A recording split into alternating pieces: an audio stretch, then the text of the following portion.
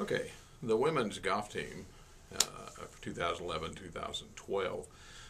In this fall, we have 7 members of the golf team, which is the most we've had since I've been here.